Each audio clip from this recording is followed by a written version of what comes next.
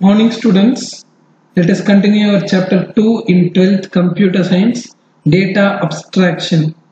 In the last class itself we have studied what is data abstraction, what is constructor and selectors. Yeah. Also I studied in a program consists of two parts. One is the abstract data, another is the concrete representation. Abstract data it will show only the essential details. Concrete data na adoda implementation irukra concrete data In today's class we are going to start with list and tuples to enable us to implement the concrete level of our data abstraction. Some languages like Python provides a compound structure called pair, which is made up of list or tuple. In the concrete level data the program implement பண்ற ஸ்டேஜ்ல நமக்கு ஒரு pair தேவைப்படுது. Pair is a collection of data that is made up of list or tuple. The first way to implement pair is with the list construct. ஒண்ணா pair with list which pair பண்ணலாம், இல்ல tuple which pair பண்ணலாம். அதுல first நாம list பத்தி பார்க்க போறோம். List is constructed by placing expressions within square brackets separated by commas. So list அப்படினாவே square bracket குள்ள ஒரு collection of data that are separated by commas, that is called a list. Such an expression is called as list literal. இந்த மாதிரி இருக்குறத list literal அப்படினு சொல்றோம். List can store multiple values. So உள்ள இருக்கிற data type என்ன வேணாலும் இருக்கலாம், இன்டிஜரா இருக்கலாம், கேரக்டரா இருக்கலாம், ஃப்ளோட்டா இருக்கலாம், என்ன வேணாலும் இருக்கலாம். இப்போ எல்லாமே இன்டிஜரா தான் இருக்கணும் அப்படிங்கிற எந்த ஒரு அவசியமும் கிடையாது. 10, Santhosh, date of birth, address, அந்த மாதிரி different types of data types இருக்கலாம். Okay. List can store multiple values. Each value can be of any type and can even be another list. So list குள்ள இருக்கிற data என்ன டைப்பாவும் இருக்கலாம், different types ஆவும் இருக்கலாம், இன்னொரு list ஆவும் இருக்கலாம் இல்லையா? So that is okay. The elements of a list can be accessed in two ways.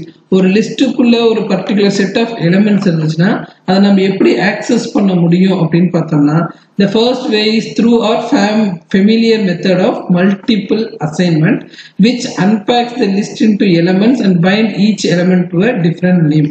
First method என்ன பண்றோம் அப்படின்னா multiple assignment. Assignmentனாவே தெரியும், colon equal to யூஸ் பண்ணோம்னா அதுதான் நம்ம assignment operator அப்படின்னு சொல்றோம். First ஒரு list create பண்றோம், list colon equal to square brackets குள்ள 10, 20 போட்டிருப்போம். The name of the list is lst. values என்னென்ன இருக்கு, 10, 20 இருக்கு. Next step என்ன பண்றேன், x, y colon equal to lst ன்னு கொடுத்தனா the first value will be assigned to x and the second value will be assigned to y. In the above example, x will become 10 and y will become 20. இது ஒரு method of accessing the elements in a list. இன்னொரு method என்ன பண்ணலாம் அப்படின்னா, a second method for accessing the elements in a list is by element selection operator. So அது வந்து assignment operator use பண்ணோம் first methodல. Second method என்ன use பண்ண போறோம், element selector operator, also expressed using square brackets. And எப்படி பண்றோம் அப்படின்னா, நமக்கு ஆல்ரெடி தெரியும் ஒரு list of elements இருந்துச்சுன்னா index number வைக்கிறோம். Index number always starts with 0. இது 0th index, இது first index. இப்போ lst of 0 அப்படின்னு கொடுத்தோம்னா 10 ரெப்ரசன்ட் பண்ணுவோம். lst of 1 அப்படின்னு கொடுத்தோம்னா 20 ரெப்ரசன்ட் பண்ணுவோம். So second method என்ன பண்ண போறோம், element selection operator யூஸ் பண்ண போறோம். Unlike a list literal, a square bracket expression directly following another expression does not evaluate to a list value, but instead selects an element from the value of the preceding expression. So என்ன பண்ணுது, list of 0 அப்படின்னா லிஸ்ட்ல இருக்கிற first indexல இருக்கிற எலிமெண்ட்டை represent பண்ணுது. list of 1 அப்படின்னா லிஸ்ட்ல இருக்கிற second எலிமெண்ட்டை ரெப்ரசன்ட் பண்ணுது. இதெல்லாம் என்ன பண்றோம், this is used for accessing the elements in a list. There are two ways of accessing elements in a list. One is using assignment operator and the second one is using element selection operator, index value which.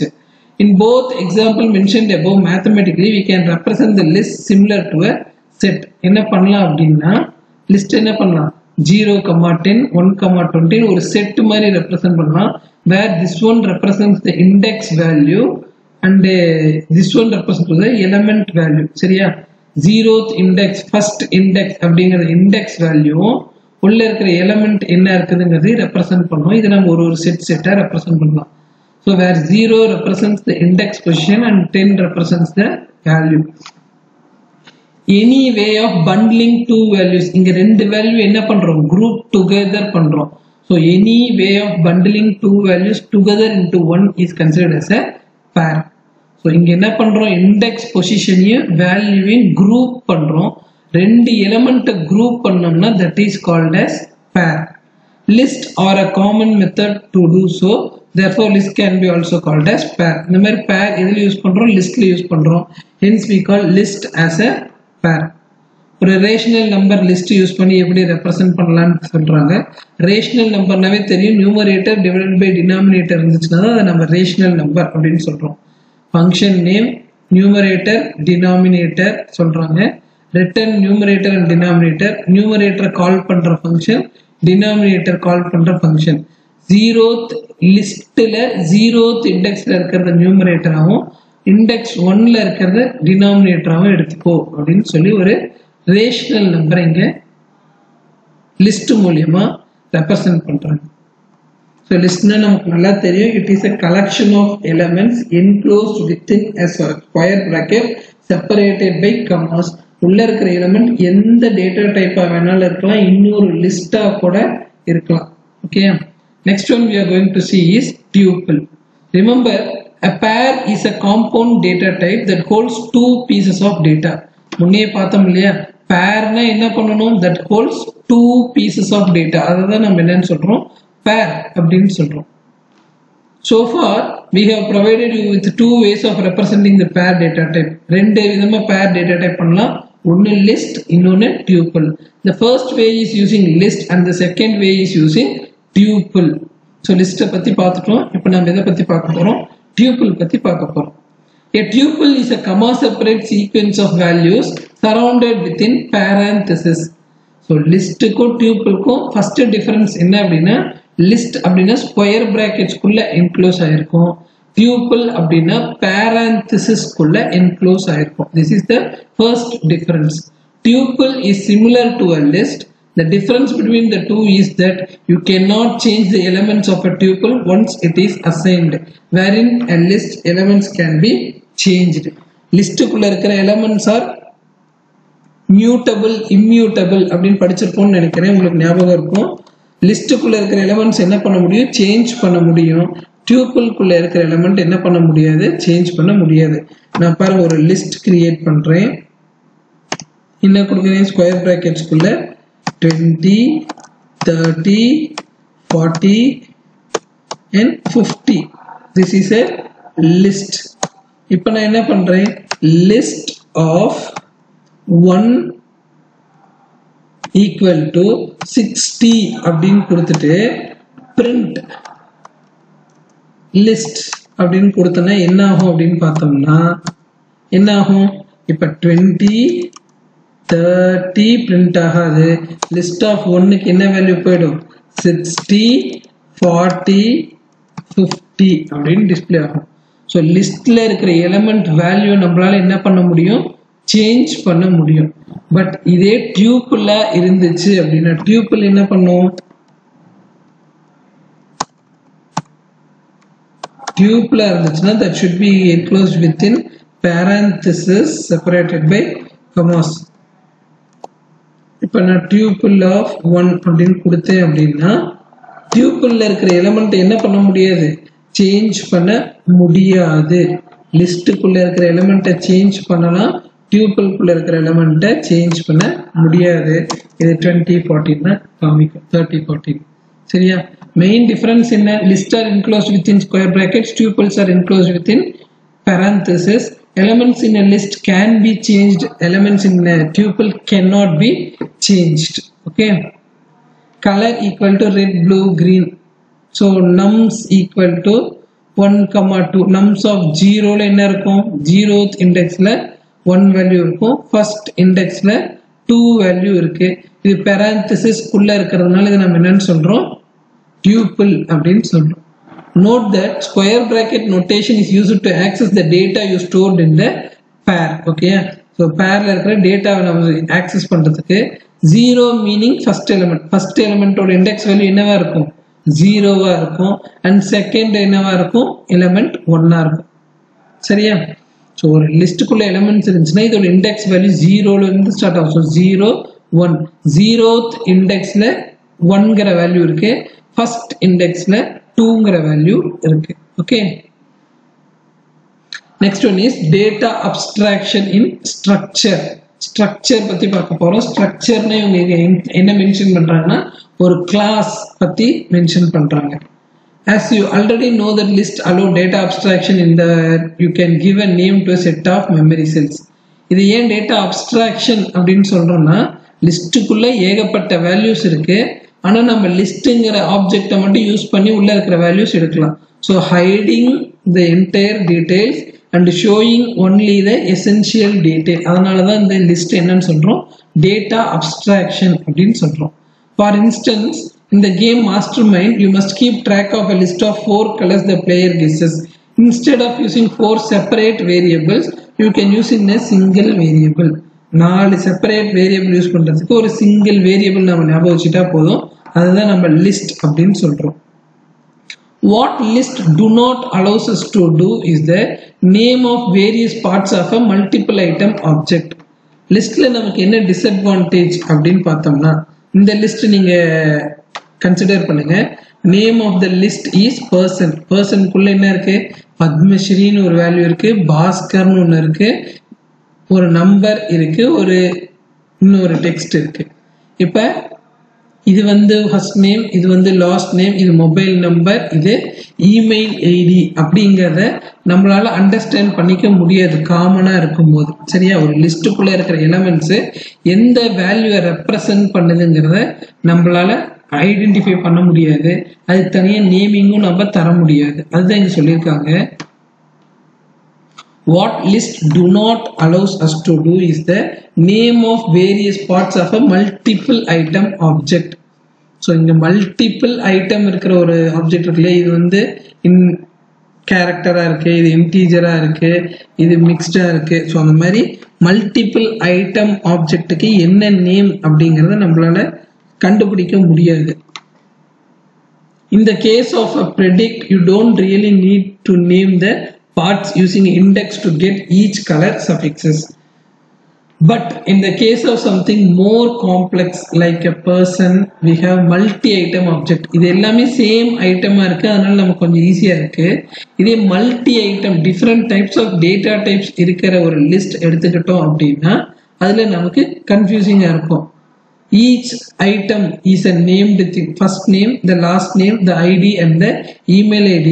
One could use a list to represent a person. ஒரு பர்சனை represent பண்றதுக்கு first name, last name, ID, email ID தான் தரோம் ஒரு multiple object லிஸ்ட்ல. இங்க என்ன problem அப்படின்னா in this type of representation it does not explicitly specify what each part represents. ஒரு பார்ட்டும் என்ன ரெப்ரசன்ட் பண்ணுதுங்கிறத நம்மளால ஈஸியா ஐடென்டிஃபை பண்ண முடியாது. For this problem, instead of using a list, you can see a user structure. இந்த மாதிரி சமயத்துல நம்ம லிஸ்ட் யூஸ் பண்ணாம என்ன யூஸ் பண்ணலாம் அப்படின்னா ஸ்ட்ரக்சர் அப்படின்னு யூஸ் பண்ணலாம். In object oriented programming language, it is called as class. இங்க என்ன மென்ஷன் பண்றாங்க, கிளாஸ் தான் ஒரு ஸ்ட்ரக்சர்னு மென்ஷன் பண்றாங்க.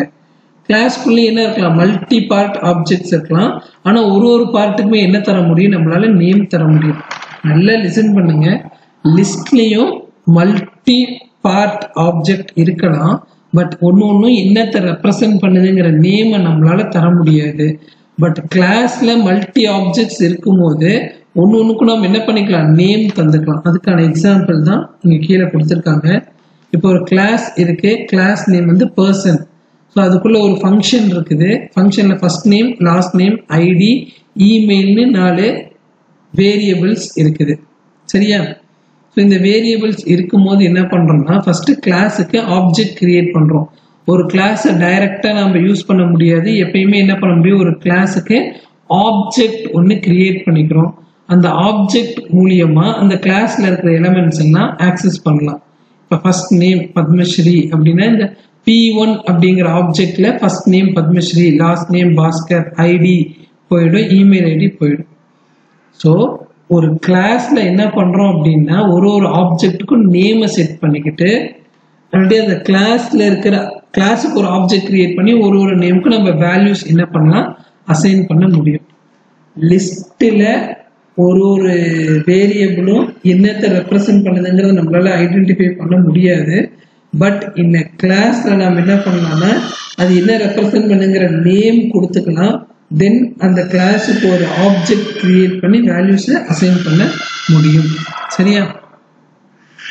The class another structure னு சொல்றாங்க. Construct defines the form of multi-part object that represents a person. ஒரு கிளாஸ்க்குள்ள என்ன இருக்குது அப்படின்னு பார்த்தோம்னா it is a multi-part object.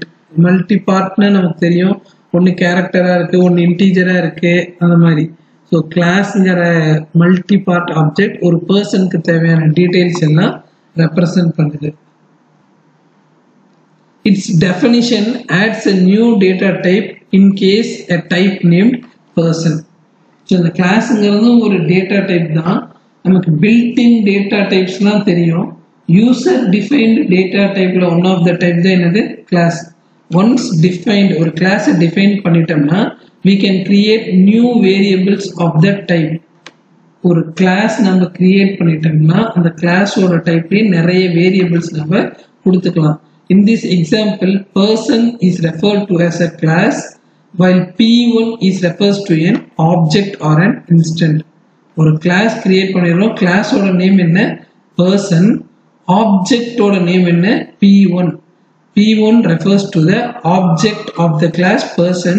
Object நம்ம என்னன்னு சொல்ல முடியும், instance அப்படின்னு சொல்ல முடியும்.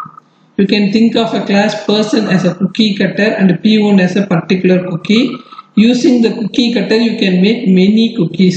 ஒரு கிளாஸுக்கு ஒரு ஆப்ஜெக்ட் கிரியேட் பண்ணலாம், அந்த கிளாஸ் நேம் வச்சு நம்ம என்ன பண்ணலாம், நிறைய ஆப்ஜெக்ட்ஸ் கிரியேட் பண்ணிக்கலாம். Same way using class you can create many objects of the type. ஒரு கிளாஸ்க்கு நம்ம என்ன பண்ணலாம், நிறைய different types of objects create பண்ணிக்கலாம். So far you have seen how a class defines a data abstraction. ஒரு கிளாஸ்க்குள்ள நிறைய வேரியபிள்ஸ் இருக்குது, டேட்டா மெம்பர்ஸ் இருக்குது. அந்த டேட்டா மெம்பர்ஸ் அந்த கிளாஸுக்கு ஒரு ஆப்ஜெக்ட் கிரியேட் பண்ணி அது மூலியமா ஆக்சஸ் பண்ணிக்கலாம். ஸோ நம்ம இங்கே யூஸ் பண்றது ஆப்ஜெக்ட் நேம் மட்டும்தான் யூஸ் பண்றோம், உள்ள இருக்கிற எல்லா வேரியபிள்ஸ் யூஸ் பண்ணல. அதனால அதை டேட்டா அப்ஸ்ட்ராக்ஷன் அப்படின்னு சொல்றோம். So far you have seen how a class defines a data abstraction by grouping related data items. A class is not just a data, it has functions defined within it. ஒரு கிளாஸ்ல data மெம்பர்ஸும் இருக்கும், member ஃபங்க்ஷன்ஸும் இருக்கும். நம்ம 11th நிறைய படிச்சிருக்கிறோம் இதை பத்தி.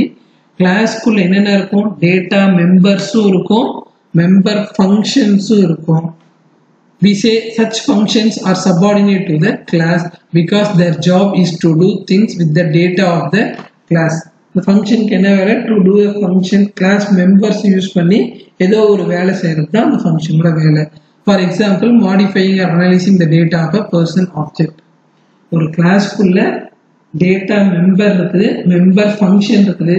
இந்த ஃபங்க்ஷன் என்ன பண்ணும், அந்த டேட்டா மெம்பரை யூஸ் பண்ணி ஏதோ ஒரு பர்டிகுலர் டைப் ஆஃப் ஒர்க்கை கம்ப்ளீட் பண்ணி வைக்கும். Therefore, we can define a class as a bundled data and a function that work on the data. Class என்னன்னு சொல்றோம், bundled data. It is a collection of data and a function. இந்த function என்ன பண்ணும், இந்த டேட்டாவில் work பண்ணும். The function that works on the data. From all the above example and explanation, one can conclude the beauty of data abstraction is that we can treat complex data in a simple way. ரொம்ப கஷ்டமான டேட்டாவை கூட ஈஸியா நம்மளால use பண்ண முடியும். That is the main purpose of data abstraction. Okay, that's it for today's class. Let's meet in the next class. Thank you, students.